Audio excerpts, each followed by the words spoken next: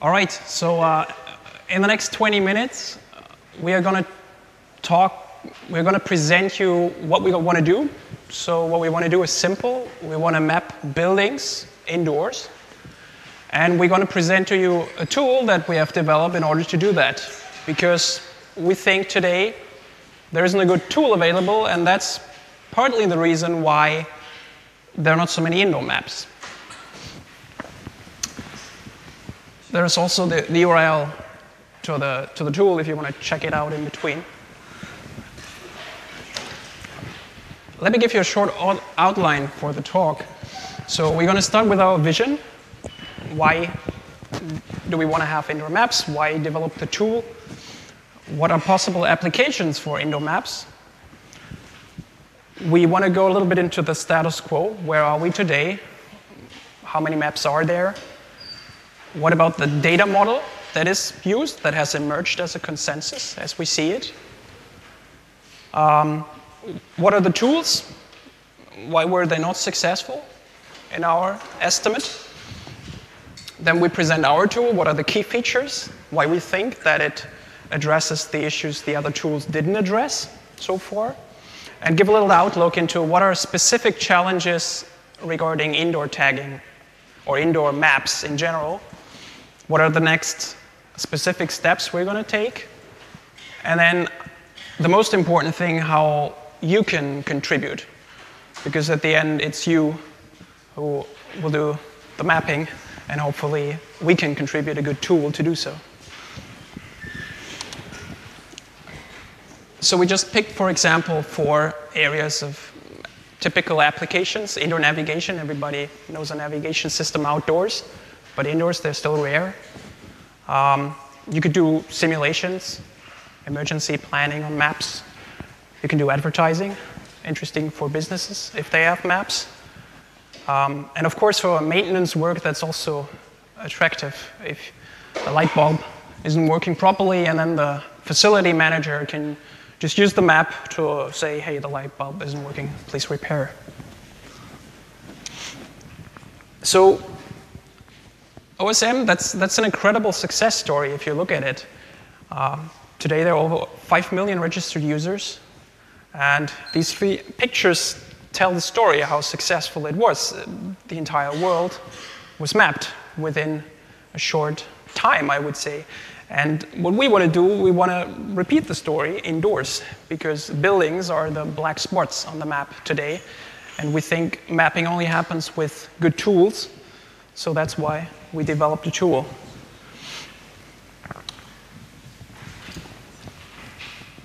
Apple Maps and Google Maps, of course, they already entered the indoor space, but they're not open, so they don't provide you the data. They just give you services, and they have their own reasons, and they're proprietary, commercial, and we want to have it open and accessible for everyone. That's our vision. So if we look at where we are today, you see there is a map of the level tag that's kind of the tag you use, an attribute to see if something is indoors. There's happened a little, but not so much in the broad community. So mostly there were initiatives by SNCF, for instance.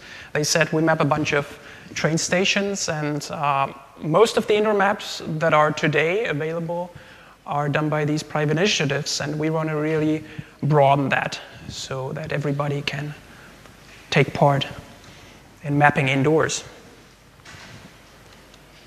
And Adrien is going to tell you a little bit about the data model and the consensus. You have the microphone.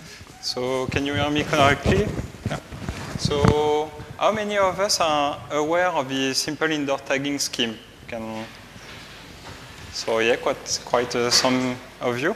So the idea was to make something simple for tagging indoors. So this tagging scheme was already existing in the OpenStreetMap community, so we didn't invent this. And it has mainly 2 tags. It has the level tag, which allows to say this feature belongs to this level in a building. So you just put a value like 0, 1, 2, and say, OK, this is on this floor. And then the second tag is the indoor tag. to allow to say what kind of feature you are describing. Is it a room? Is it an area, corridor, and so on? So there are two main tags. There are some other for sure, but the two mains are base one. So if I want to describe, for example, a bakery on level 1, I say indoor equals room, shop equals bakery, and level equals 1. And that's all. It's quite simple. And with this scheme, we can do mostly everything. So there was already existing tools for doing indoor mapping, which are mainly ID and JOSM. JOSM is a great tool. It's widely used in the community, but it's a general tool. I mean, you can add extension, you can add plugin to manage, for example, the floor plan. If you have emergency map, architect map of a building, you can add it on JOSM and draw over to add the features, but it's a plugin. You can have level filtering. It was added not so long ago, so you can do basic level filtering, but it's not handling all the cases. And you have also support for the simple indoor tagging preset, so it's not that bad. But JOSM is a great tool, but it's not meant for everyone. I mean, you have to take some time to learn how to use JOSM. You can't just take 2 minutes and add something. It's quite difficult when we start. And also, it's not web-based, so it makes complicated for some people in some conditions to access it. So, yeah.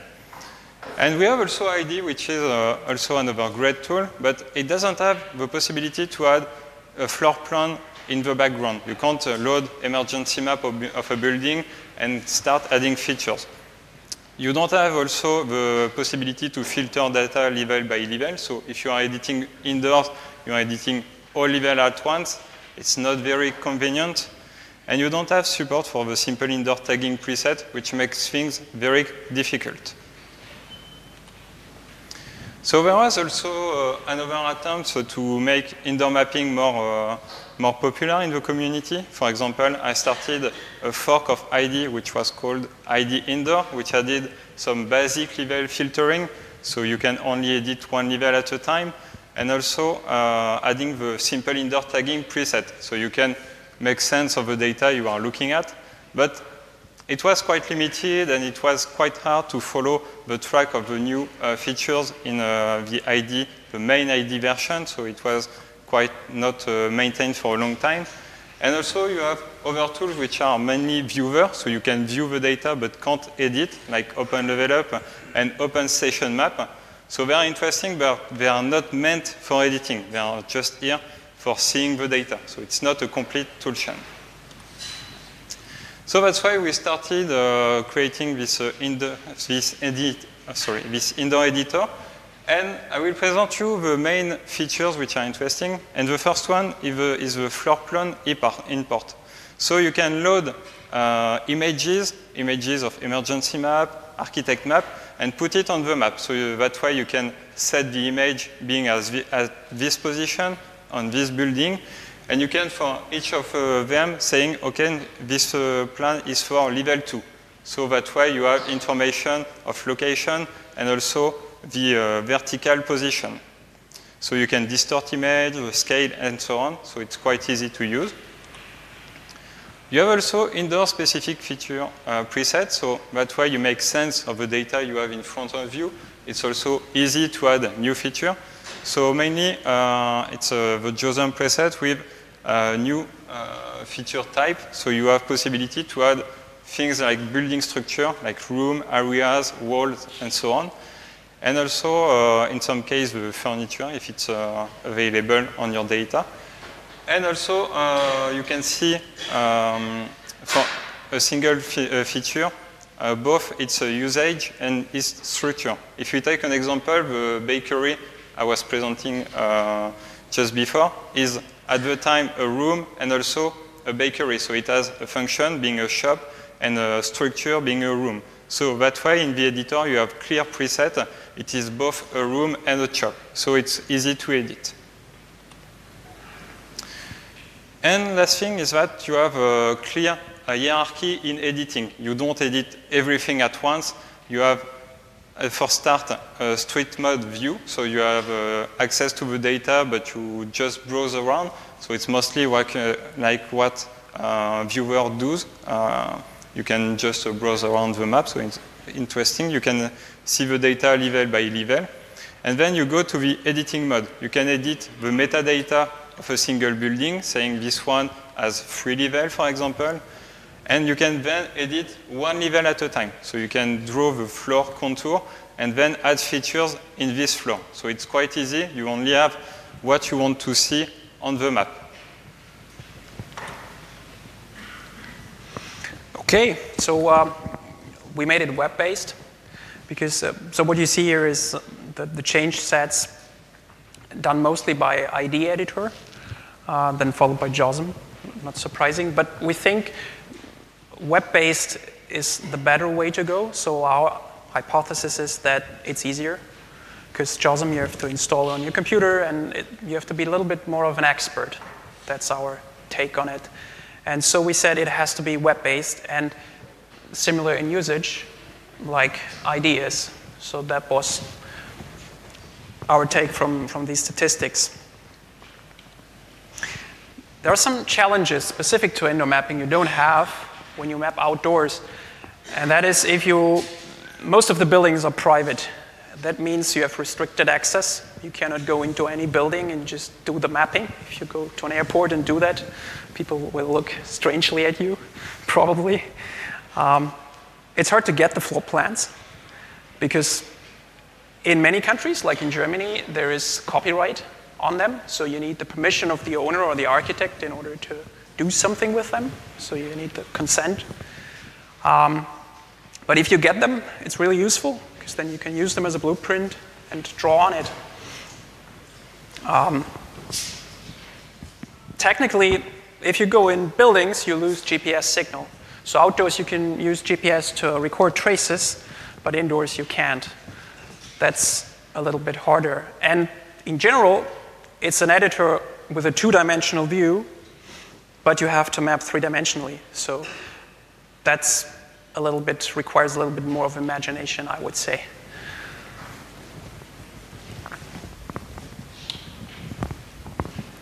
So the next step around this topic are mainly involving the community. I mean, we are using the simple indoor tagging, which is doing the job in most of the time. We have some corner case which already have been discussed during other projects, so they are still there, so we can still improve this tagging.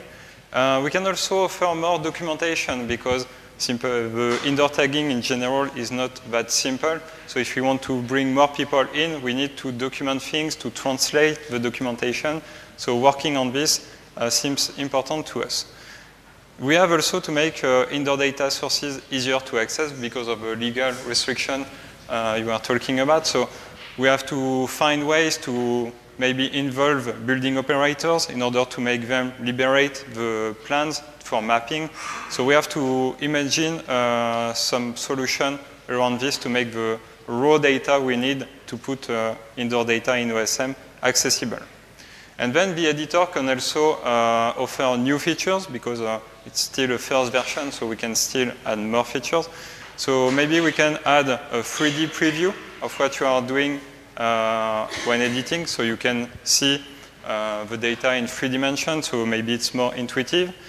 We can also think of showing indoor geolocated images, like the one from Mapillary or OpenStreetMap. So we have to find a way, maybe, to say this image is indoor and at this level. So maybe we have to work with image provider to do this. And also maybe think of tools for semi-automated mapping. We have seen in the past some initiative like the Google one with this device where you can move around and have the whole building mapped with a LiDAR sensor. So maybe we can think of this kind of solution and how we can integrate this in the OpenStreetMap ecosystem. So there are still things to do around this. So if you are interested and want to participate in this effort, there are many ways you can contribute. So as a mapper, most of you can start create indoor data. So if you have a building, a shopping mall, train station, whatever, you can go on and start creating the data. It will be easier with the editor. You can also talk about indoor mapping with your local community, so that way it will interest more people. We can also think of reporting bugs or feature, because you are the users of the editor, so you are the people using it regularly, so having your feedback on how you feel about this editor is always useful. And we should also continue promoting the indoor mapping, so we are not still at full capacity on OpenStreetMap on these topics. We need to still continue doing presentation, doing talks about it, and then also help local groups launch Mapathon and discuss with building operators, so give them the keys and documentation to do so properly. As a developer, you can for sure help by contributing, adding new features or fix existing bugs. So you have links to the repository on GitLab and GitHub. And then if you are interested in translating the tool in order to bring it to more people worldwide, you can participate on Transifex and add your language in the editor, so it's always useful. For now, it's only available in English and French, so that will be interesting to make it available in more languages. And so don't hesitate to try it, and you can go to this address and then maybe help us to make it even better.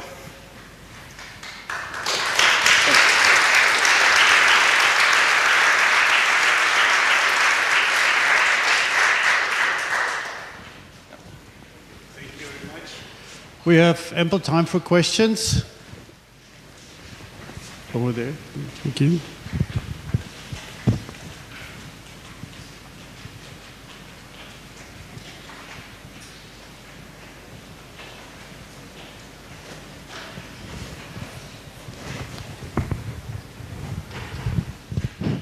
Hi, thanks for the talk. You mentioned that indoor navigation is difficult without GPS or with bad GPS reception. Is there any sort of provision for using Wi-Fi signals like the competitors are doing for indoor navigation?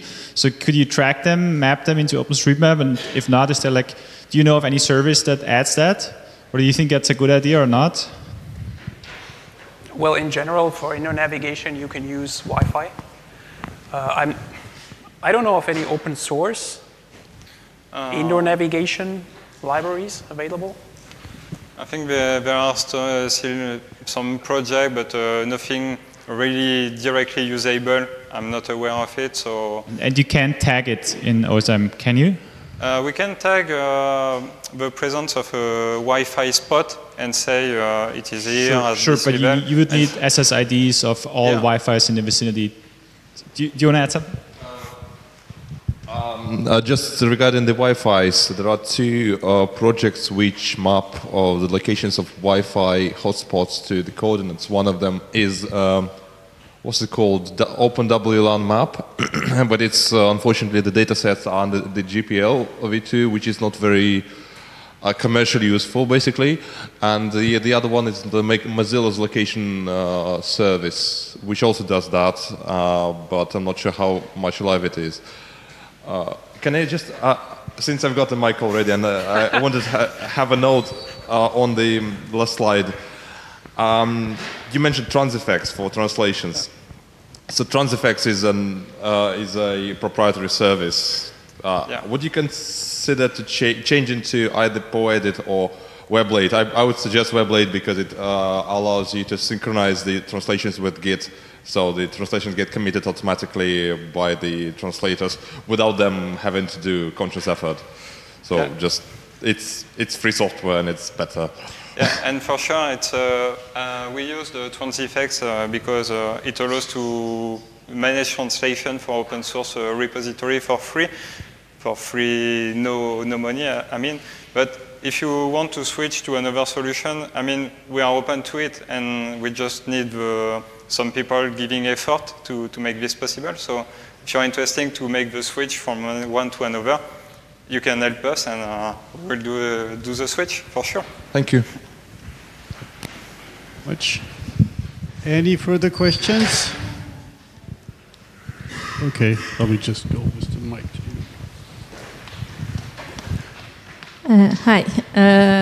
We are working in a campus map because I work in a university in Brazil.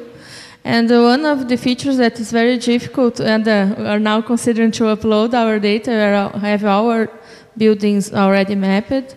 But one of the difficult things is about the routing indoor. Like in a complex building, if you have a lot of paths and elevators and stairs. So are you thinking about tags and structures to make routes, indoor routes? You want to answer? Sure. I mean, indoor routing is very important if you want to build a navigation system. And we have tried to make it simple to edit the routing graphs so where people can walk. Also, well, 3 dimensions, yeah, that's the application point of view, right? You would like to have it connected, but... And we have an example of people already doing indoor routing, so it's possible, even if we are mapping in 2 dimensions, to have this 3D dimension routing. So we just have to adapt a bit the software in order to make sense of the elevators, of the stairs, and so on. But it's technically feasible. It's something which has been done and can be for sure done in at a better scale in the future. So. Yeah, I saw a question over there.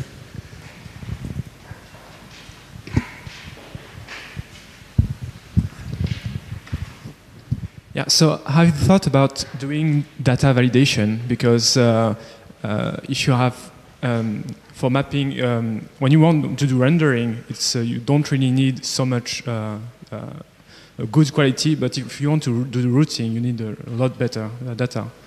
So I think an editor could be really good to do data validation on this. Have you thought about it? Well, for now, we just took the perspective of what other editors do. So it's just you can edit the data and there is no validation. It's classical. It's what every editors do. But what is interesting with this editor is that you have tools to do also validation. For example, we mapped like a few years ago university campus with some of my friends, and we didn't saw that there was a door which was like 19 meters large because it was a problem in the units used.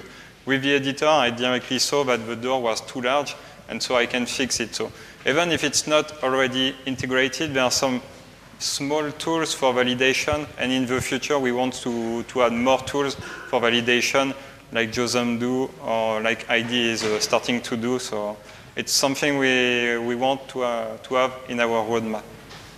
Okay, thanks. Any other? Oh. Over there.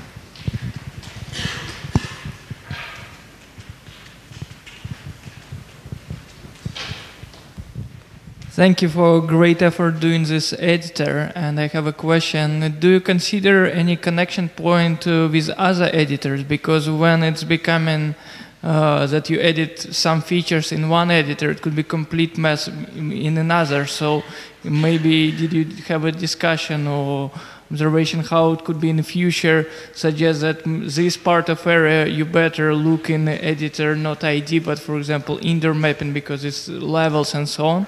And second question, similar, did you consider connection points in the OpenStreetMap rendering itself when it also can be very cluttered, when it's lots of layers on top of each other? Yeah, in fact, there was already some effort in this to do this because at some point I did this small fork of ID, but I wasn't wanting to develop a full editor. I was thinking, okay, we can maybe improve existing editors. It was not the priority of the other editors to integrate the indoor data and do proper rendering. So because there are many things to do on other editors, so I understand that it's not on the roadmap and doesn't make sense to develop this. And well, so there was some improvements on the existing tool, for example, JOSM, which integrates the level filtering for now. We hope there is this kind also of support in ID. It's not yet implemented. And there was also effort to push forward on the main rendering of OpenStreetMap. but also the issue was closed like yesterday, and we don't want the people maintaining this actually are not that much interested in the issue. So maybe it's something we need to push forward to say, okay, this is coming, the indoor data will arrive. We need to adapt the whole ecosystem to make it consistent, to make it properly rendered everywhere. So I think we still need, as a community, to do some work on this. And yeah, there was effort to do this in the past. Well, it's not yet done, so we need to continue pushing this forward. Thank you. We got to close here, so give a final round of applause to our presenters.